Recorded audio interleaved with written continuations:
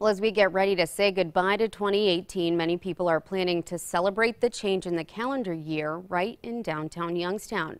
Organizers say hundreds of people are expected to attend first night Youngstown festivities tomorrow night. Admission is $10 for the general public and $7 for active military, senior citizens, and students. Children 12 years and under get in for free. There will be plenty of activities like ice skating, a projection show at the planetarium, and fireworks to ring in 2019. There'll be 2 fireworks presentations, one at 9 and another one later at midnight. The one earlier is for the kids, so they can enjoy the fireworks, then go home and get to sleep and everything. You can get your admission tickets online at firstnightyoungstownoh.com.